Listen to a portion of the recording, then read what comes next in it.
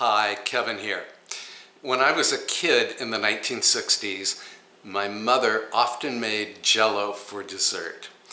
And one of my favorite Jello desserts was one that tasted exactly like orange sherbet. And all it involved was orange Jello and cream cheese. So I'm going to make this for you today. And again, it tastes exactly like orange sherbet. So what you need is a 3-ounce package of orange Jello, and then we're going to dissolve this in some boiling water.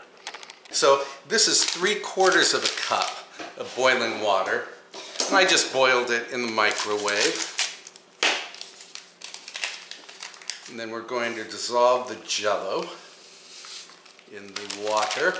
And this is a 3-ounce package of Jello. And it certainly has a bright orange color. I hope you can see this all right. And then you want to stir this for about 2 minutes or just until the Jello is thoroughly dissolved. Okay. And I'll come back when this is ready. Actually, maybe I'll just talk with you while I'm stirring the Jello. Yeah, so my mother was kind of the Jello queen in the 1960s. If there was a family gathering, she made Jello salad. If there was a church function, she brought Jello salad. And some of these Jello concoctions were downright weird. I remember one involved, what was in it? It was lime Jello, and it had coconut and marshmallows, and I think little bits of pineapple. And I didn't like it because it reminded me of eating a hairbrush, okay? Probably because of the shredded coconut. And she made another one with, I think, strawberry Jello, or maybe it was a lemon Jello, and it had thinly sliced radishes, little bits of celery. Yeah, it was just really strange, so I didn't care for it. But I really loved this particular dessert, just made with Jello and cream cheese. And I made that dessert the other day to serve with the cabbage steaks and eggs that I had made for dinner. And I filmed that video for you, so if you watched it, I'm sure you saw that dessert. And one viewer, her name is Jean Jennings, asked me about the dessert and how to make it, so that's why I'm making it today. All right, this is dissolved, so let me show you the next step. Yeah, if you grew up in the 1950s or 1960s or even 1970s, let me know if your mother did what my mother did and whether or not she made a lot of Jello desserts. Okay, now let me grab the jar of my blender. I thought I had everything ready to go here, but I did not. Sorry about that. So now what I'm going to do is put an 8-ounce brick of regular full-fat cream cheese into the blender. I'm using my Vitamix blender, but you could use, you know, any blender that you happen to have. And then add the dissolved Jello. And the hot Jello liquid is going to help the cream cheese to break up very quickly. Where's the lid? Okay, now I'm going to pop this on the motor and blend this very quickly, just until the cream cheese is incorporated.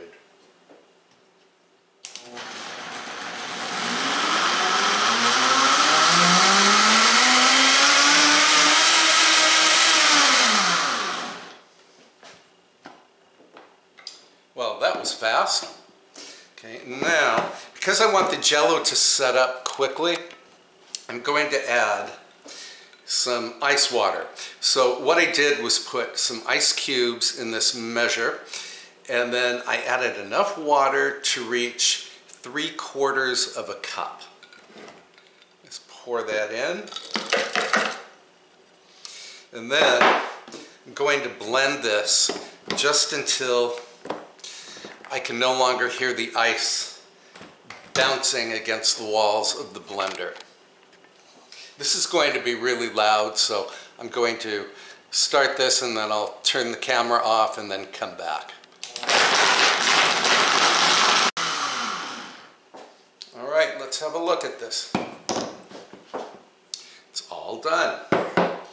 So yeah, this is a super simple dessert. Super simple, super delicious. Okay, now I'm going to put this in one of my Pyrex freezer dishes. I like these bowls because they come with a nifty lid. Oh, it's beautiful. Yeah, it even looks like orange sherbet. Okay, put the lid on. Oh, and one other thing I wanted to mention. Hold on. In the 1960s, my mother would frequently add mandarin oranges to this configuration. And I loved mandarin oranges. They came in a can. They were packed in heavy sugar syrup. That's probably what I loved most, was the heavy sugar syrup. Anyway, now, I guess mandarin oranges only come in these little plastic tubs, and they are packed in fruit juice to avoid all of that sugar. I bought a couple of these, and I opened one the other day and tasted of the mandarin oranges. I did not like them at all. So I'm not going to be adding the oranges to this, but if you want to, what you would do is just scatter them around the Jello and cream cheese mixture, and then put the lid on and pop it in the refrigerator until the Jello sets. And that generally takes, 2 to 3 hours, maybe 4 hours tops. Okay, so while this is setting up, I'm going to scare up something for lunch, and then I'll come back and show you what the salad looks like when it's all set up. All right, I've been busy since the last time I saw you. Would you believe I made an entire dinner while that Jello was setting up? And it is all set up now, so I'm going to have a taste, but I'm not going to eat too much of it right now because I don't want to spoil my appetite. So here it is, all set up. Smells terrific. Just going to have one scoop. And I think this Jello deserves a crystal goblet. Now I need a spoon.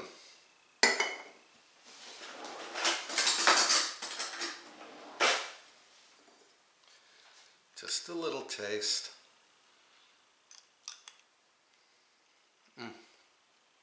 As I said, it tastes exactly like orange sherbet.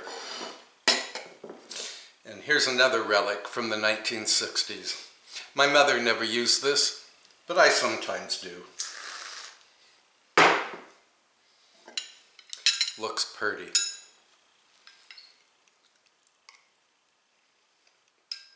So good.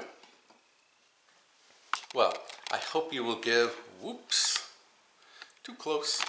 Well, I hope you will give this super simple Jello dessert a try. It really is wonderful. And stay tuned because I have a whole dinner that I filmed for you, and I will post that recipe tomorrow. Okay, thanks so much for watching. Take good care of yourself. Bye for now.